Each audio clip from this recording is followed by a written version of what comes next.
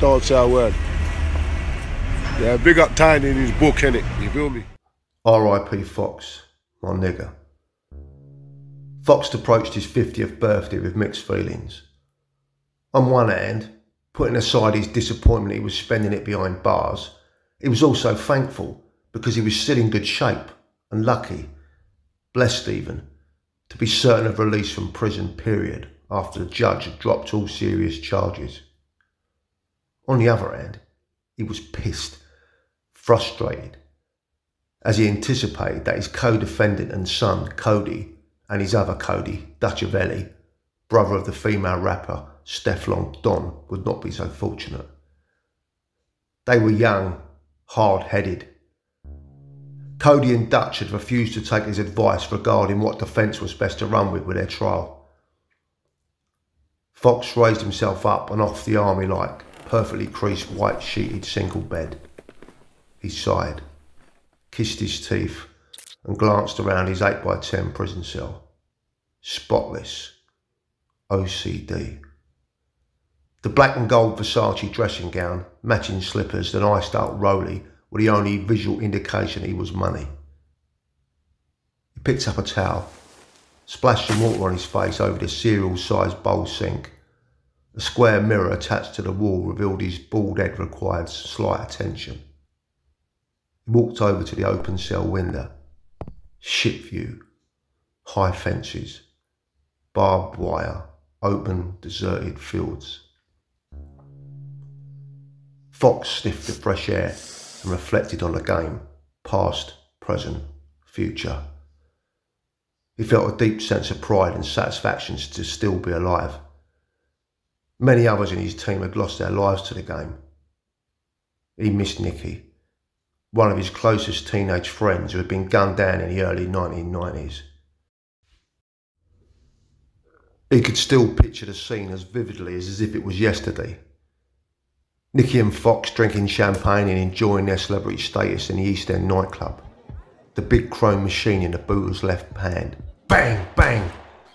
Nicky's career was finished once the first bullet touched base. Fox closed his eyes and thought of Kenny, his right-hand man, who was executed on Father's Day as he sat in his BMW whip on Clacton Square. Boom, boom, boom! Yo, dickhead! Boom, boom! The glass and hollow tips which rained down on Kenny made it clear his murder was personal. The LOM boss, Fox's boss, Escobar, suffered the same fate. Fox and Escobar had travelled together to North London Council Estate. Escobar's intention was to squash what he thought was a trivial beef between his baby's mother's younger brother and a few local G's. Love or Money members Buffhead and Scatter rolled in convoy, but parked a short distance away from Escobar's whip. Fox leaned back in the passenger seat and watched Escobar walk towards the block of interest. He abruptly sat up in his seat when he saw what looked like 100 savage-looking teenagers appear out of nowhere and began chasing Escobar. He was stabbed repeatedly and switched off by lead. Fox had a ringside seat and hoped no one glanced in his direction. He was unarmed, but now felt no guilt as he had pleaded the case for them to roll heavy. Escobar ruled against, and a decision would cost him his life. Then there was Wayne, Fox's biological brother and also a civilian, who was also executed in cold blood outside his local gym for the sole purpose of sending a message to Fox, who was incarcerated at the time. A single tear ran down Fox's right brown cheek.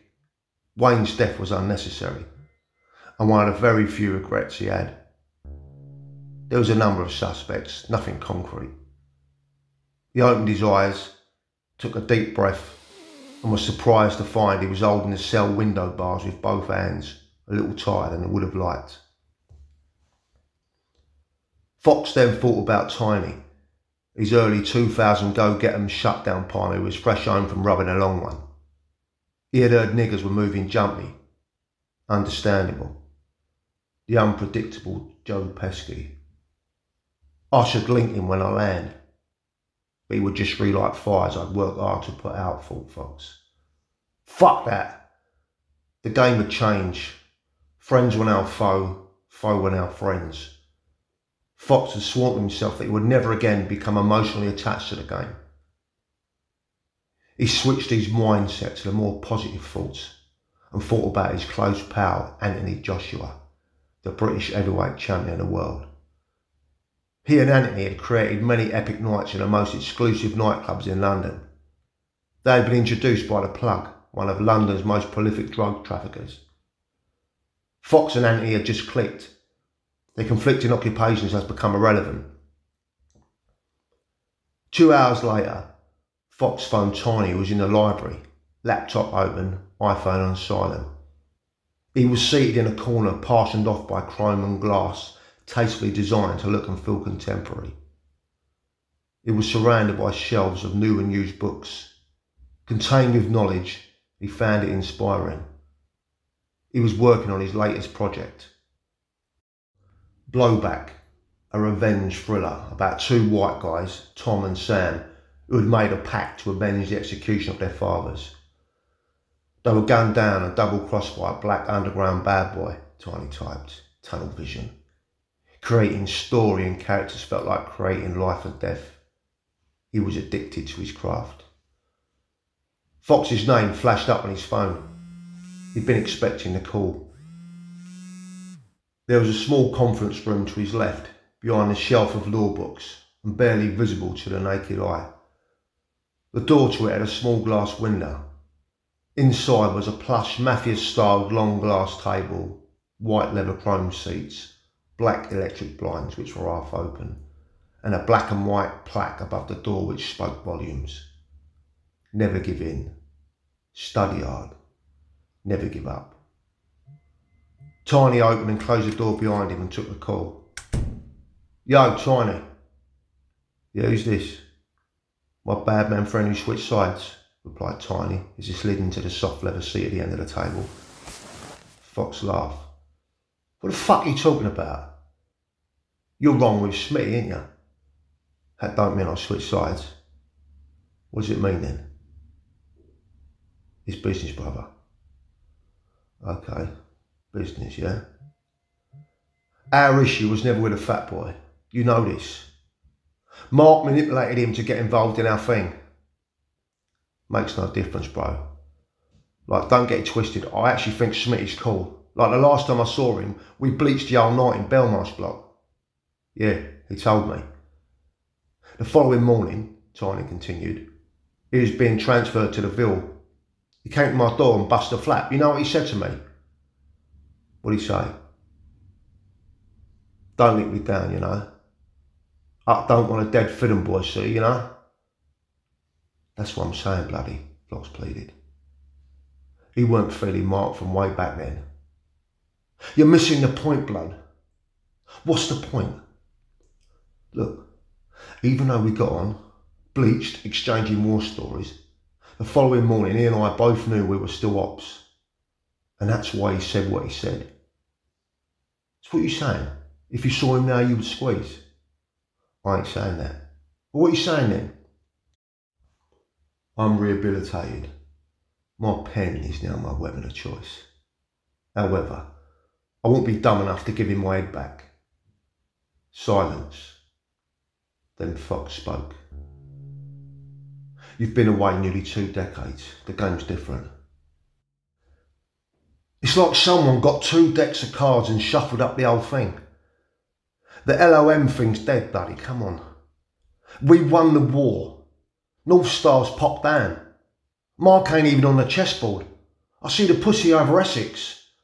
Me and 2 of my G's shook, calling me by my government name. Straight. I swear down. He's like Robert with big people now, you know. The old time thing's gone. Tiny, understand the thing. Fat boy was Mark's jump up boy. He jumps for me now. Remember, it's been me out here, you know. When I come home last time, see one had the plug. They had the numbers. I had to use my brain and disarm them and take away the plug. They weren't showing him no real love. Pussy Den was trying to bully him, but I showed the plug real love, had his back 100. See, one then popped down and ain't been relevant since. Tiny was thoughtful for a moment. He understood the game had changed. Normal. And he respected the fact that Fox, to remain alive, became richer and negotiated peace with the other side. Peace was better than war. He just wondered what Fox had sacrificed to persuade all of the main players to sign off the relevant peace deal. He also suspected that Fox had misread the chessboard, and his quest for peace and all acceptance had cost him his life. West Coast had dropped Kenny. Therefore, Fox's decision to rebuild the thing and recruit from Ops was unacceptable. It was also fucking risky. I heard you paid off Boogie's brother Kevin, Tiny inquired. Fox laughed. Ha! Kevin's close with Fat Boy, innit? When me and you went over there, you crushed their ego. You slapped off Boogie's face, slapped off Taylor's face, robbed him, jacked Zadai's Cartier kettle. I didn't touch Kevin. I think you did. You left with his Rolex and his balls. Tiny laughed. 2001, he was sitting on the belly. Boogie had phoned and convinced him to throw him a bone. Light work. He liked Boogie. He was a funny guy. He'd sing, dance and clap whenever Tiny requested. The deal fell through. He told Boogie to sit on the 4.5. Yo, Boogie gave my shit to his brother and he's telling man it's in his safe house. Fat Boy paid Kevin 2 racks.